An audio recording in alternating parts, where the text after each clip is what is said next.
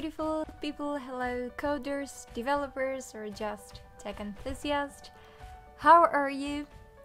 Today we are going to do day 3 of daily UI, and it's creating a landing page. We don't have anything specific to do, so we can pretty much do whatever we like. For inspiration, I thought that I could take a look at Shopify, and here it is. So I've already opened that page, and this one is an image. This one is the only input that I'm going to be using, and you have a button, and then down here you have like 3 columns. So this is something that I'm going to try to recreate it. I've already opened that image right here. It's transparent, so it's going to be working fine. And then I'm also going to have open the AngularJS material, as I'm going to be using AngularJS, sorry, and my framework, my UI framework, it's going to be the AngularJS material. So I'm going to keep these 3 tabs open in my other monitor, so I can start working right here. Again, so far I just have like, let me write it here, day 3 landing page and daily UI. Okay, oops, not like that. Daily UI. Okay, I have my template ready, which means I have a background, I have here some headings and my standard footer. This is something that I always use, so you can find them over here, like I have my head and then the body. In the body I have just this layout with landing page. Then I have the working area, which is the whole work. I'm going to put it like inside here, and last but not least I have my footer with links and stuff. Now in the CSS I have the body with the colors and the font family. I have the theme, which again is like this part right here, and then the working area, and again the footer. So that's it for my CSS. One thing that I forgot to mention is that you can find all the code that I'm going to be routing in the description box. I'm going to have 2 links, one for the code pen, so the exact code that I'm going to be doing right now, I'm going to share it into my code pen, and the other link it's going to be for the GitHub, because I know that some of you maybe don't use code pen but maybe use GitHub. So you can download it from wherever you like, you can use it for free and stuff like that. Anyway, let's start writing. I'm going to leave some spaces here, and let's start writing in the working area.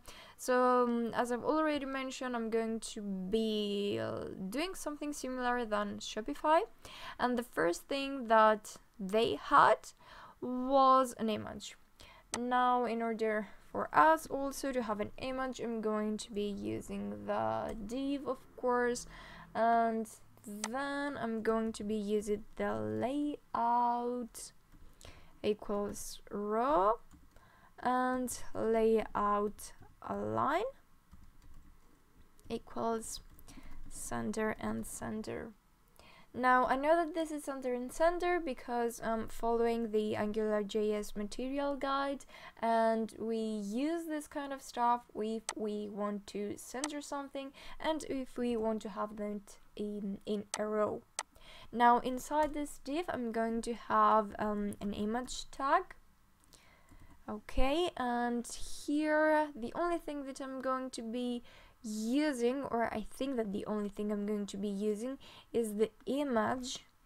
Let me just copy and paste that.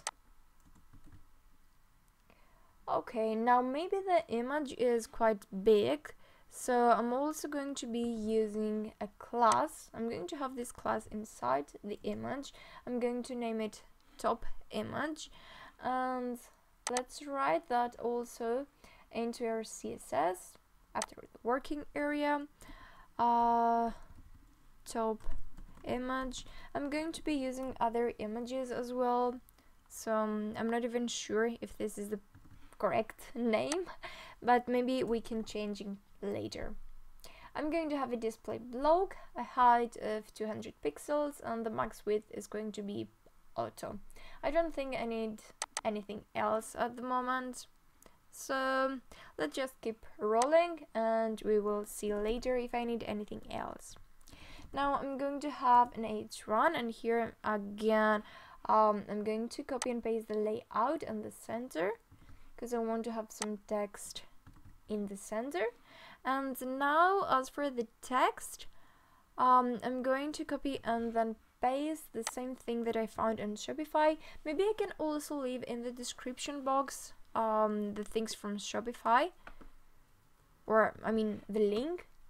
And I'm going to do pretty much the same thing with header 2. Again, I'm going to need to have my text in a row.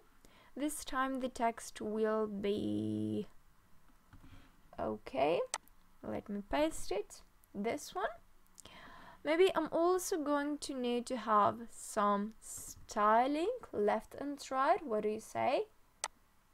Maybe, I'm not sure. Anyway, let's add the style of padding 32 pixels just to give it some styling.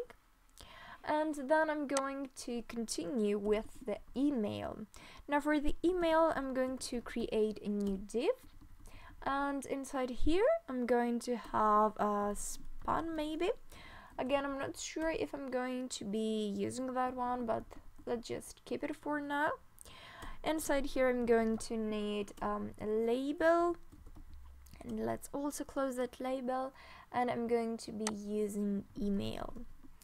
Another thing here is that maybe you could consider not using a div but using an empty container, and that's how you're going to do the same thing as AngularJS material proposes.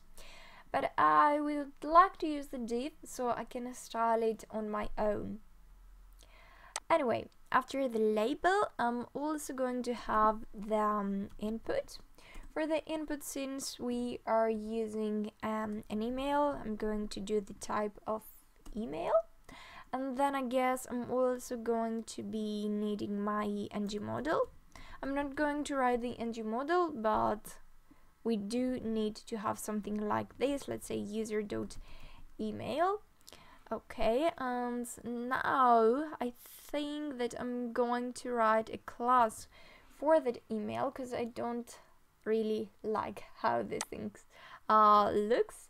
And outside of this, I'm also going to be using a layout row and layout align again to have this in the center.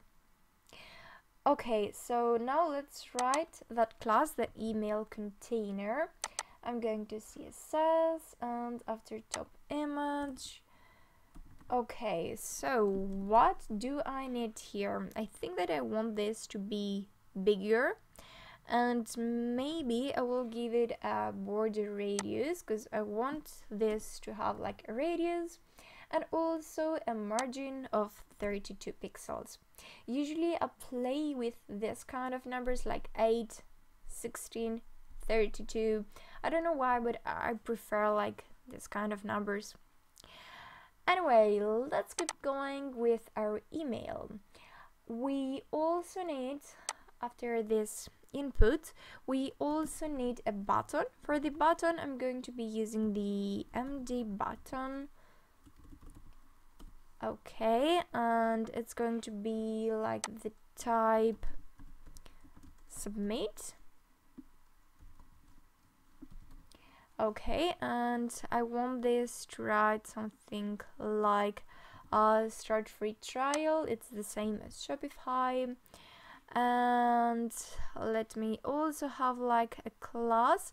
I'm going to be using a class that I think that I've also used in my previous tutorial. If you haven't watched that, I would also encourage you to do so. You know, link in the description box.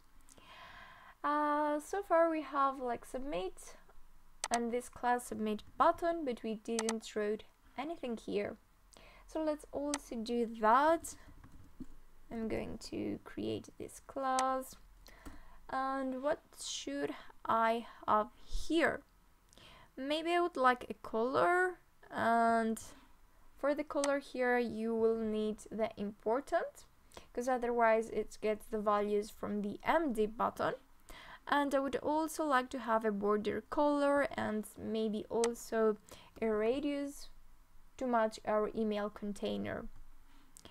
I also think that I want something more for my span and the input. Maybe again a border radius of 8 pixels and in general a border of 1 pixel and this nice color, which is like a light green, and it will be solid. I think that's enough for now. So let's keep going with our HTML. The next thing I'm going to do is I'm going to be looking at the landing page of Shopify, and they also have another text right here. I'm going to copy it.